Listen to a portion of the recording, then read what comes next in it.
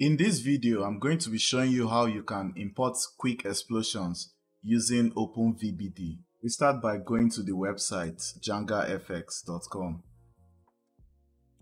Ember Real-Time Visual Effect Tools. This website can be used to create real-time volumetric fluid simulations for games and films. So when you open their website, you go to Downloads, download free VBD assets. And here we'll scroll down a bit. There are some explosions and I can see some smoke fire that you can download. This is even a cloud pack. But for what we want to use today, we can use this gasoline explosion. So when you find the kind of volumetric effect that you're looking for, you simply just press this button, download, and download the exact volumetric that you're looking for. So by pressing Shift A, we scroll down to volume and import OpenVBD. So you go ahead and look for the file you downloaded. You select everything and click on import VBD. Then you scale down the explosion. As you can see, it's very large. Then let's go ahead and add a material in the shader editor. So when you add the material, you can see that the volume is already linked up to the volume output of the material. So if we go back to the timeline and play back, you can see from where the explosion started. What you can do is the density, you can play with the density.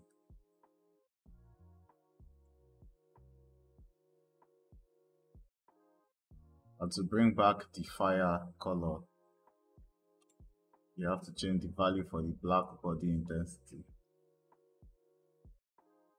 Increase the temperature.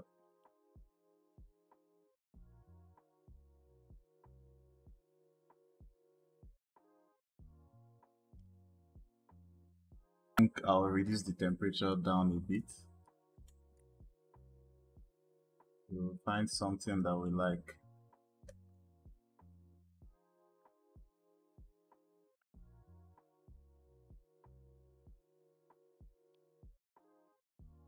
Increase the black body intensity and it adds more colors to the flame, and the density controls how dark the smoke will be. So when you achieve a result that you like, you can go back and align this explosion to the cannon. But as you can see, the explosion is real time. If you go to your timeline and press play, it plays real time. Select the explosion, rotate it.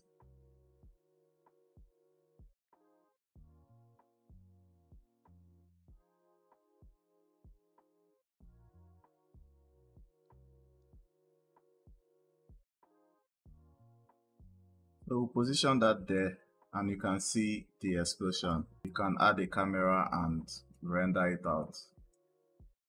And the animation for the explosion plays in real time.